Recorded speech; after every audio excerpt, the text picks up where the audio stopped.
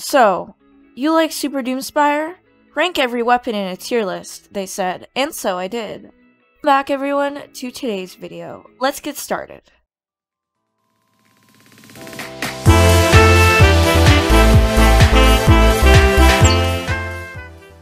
Yo, what's up #Nerd Squad, and welcome back to another video. Before we get started in this video, make sure to subscribe for Roblox drama, news, tips and tricks, and more. Don't forget to turn on the bell so that way you never miss out on one of my videos, which are uploaded weekly to twice a week to 3 times a week.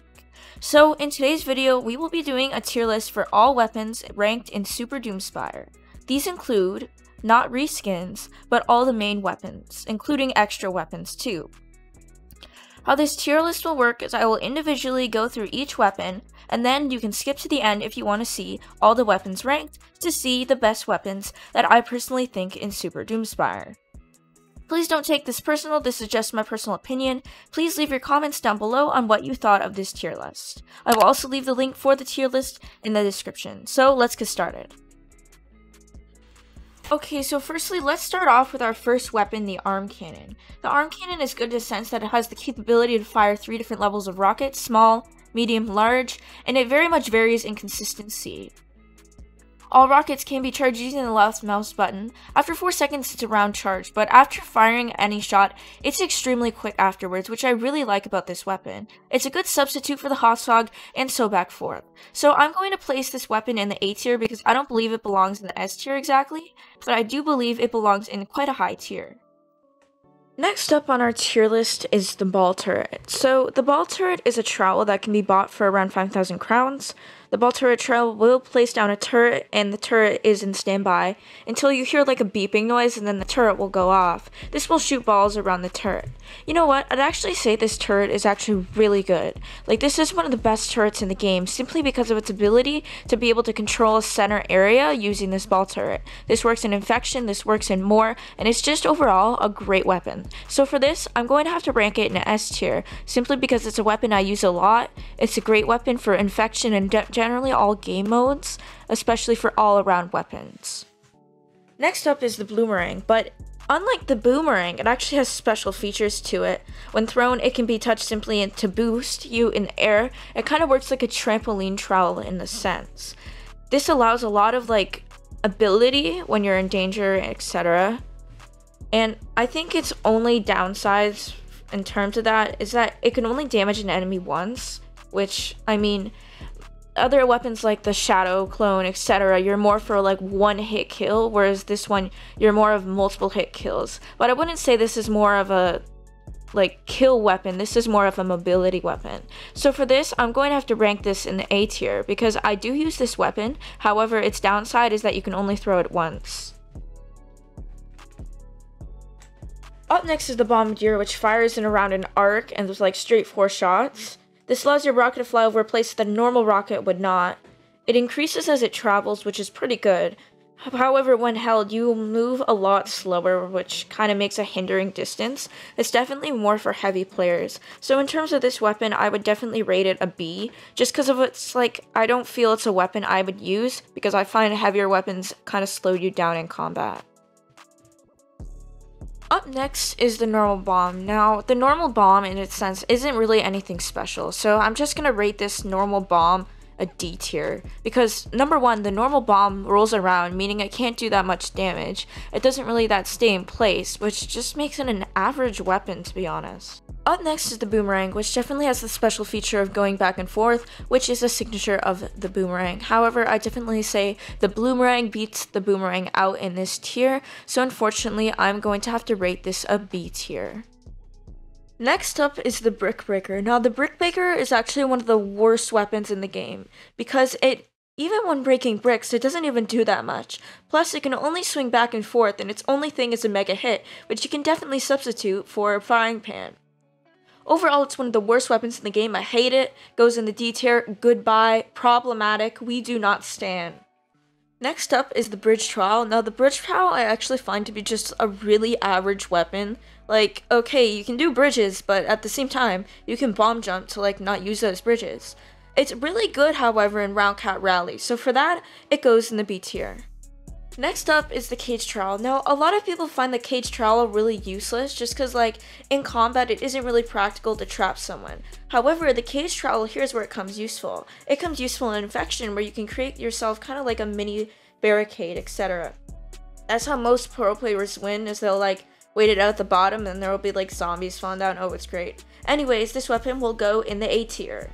Next up is the coconut. Now, the coconut is actually a really good weapon in the sense that it has extra damage, and it also has a lot of reskins, meaning it's a weapon that is commonly used. Therefore, it is going in the A tier. Next up is the Crystal Blaster. Now, I absolutely love the Crystal Blaster. It's a weapon you see me using often in videos. I know everyone clowns on me. I used it in Round Cat Rally, etc. Okay, but yeah, you get the point. Moving on, the Crystal Blasters, where it really hits is construction damage, where it can make spawns fly off the map, which is mainly the strategy that I like to use. Crystal Blaster is also amazing in combat, with it being one of the best weapons to use simply because of its damage, which can cause a one-hit KO if you're near a player. It's good to kind of quick shoot, boom. Period. We stand so hard. This one is going in the S tier. Next up is the Dark Heart. Now, the Dark Heart is just an average weapon to me. Okay, yeah, it takes away health, but it isn't a weapon I see myself using, so therefore it goes in the B tier. Up after that is the Fire Sword, which again is an average weapon. There's a reason it's rated 3 stars. However, you shouldn't always apply star ratings to have your weapons as good weapons. Next up is Frying Pan and Greatsword. Frying Pan belongs in the S tier by far because of its infection damage. It can knock out zombies in one hit. It's also great because of its knockback, which can knock enemies off the map. Definitely it belongs in S tier. Greatsword I would rate in between S tier and A tier simply because of its damage for certain modes. For example, for the normal mode, it may slow you down, which is kinda a bummer, so it goes in the A tier. Did you know that Homerunner is generally ranked as the best weapon by players in the game? Homerunner is an absolutely amazing weapon that belongs in the S tier. Homerunner's knockback and the rest can make it a very important weapon, especially with its batter up ability, which allows higher speed. Next up is the Hosshog, which is generally ranked as an A to S tier. Hosshog is great for mobility, hence it being a form of motorcycle. Ice Sword you could get with code Frozen. It's generally ranked as an S to A tier weapon simply because it's better than the Fire Sword and leaves a freeze effect, which makes it very hard for your opponents to move. Laser Cannon and a Paintball Gun are generally regarded as A tier weapons simply because of their firing rate. Remote Detonator gets an S tier simply because of its abilities on mobile, and it also has the ability to detonate whenever you want, making it great for construction damage. Rockstar is a weapon that has very good knockback. For this, I am putting it in the A tier. The normal rocket launcher actually has a lot of perks to it. With it being balanced, it can be the perfect balanced weapon for your game. Generally, I am going to put this in the B tier. Scope Shot is honestly a C tier weapon to me because there actually is no scope to it. It's just a very far launching rocket. However, it can be good, really good, for Round Cat Rally. Shadow Blade is an absolutely incredible weapon that belongs in the S tier. It is a better thing for the normal sword and has a great launch ability which can get a lot of damage, and is generally regarded as one of the best sword type weapons in the game. Let's review the whole Shadow set next. Up first is the Shadow Clone. The Shadow Clone is probably the best Trowel in game due to its ability to confuse players. After that is the Shadow Dragon. The Shadow Dragon I would honestly rate as C tier because it is only good in Round Cat Rally. Other than that, it doesn't really have much of a use. After that is the Shadow Shuriken, which is actually the best Super Ball in game ranked by players because of its ability to one-hit KO. However, you need to have some accuracy for this weapon. Slingshot is actually banned in tournaments because of how rigged it is. For this, I am ranking it an A tier.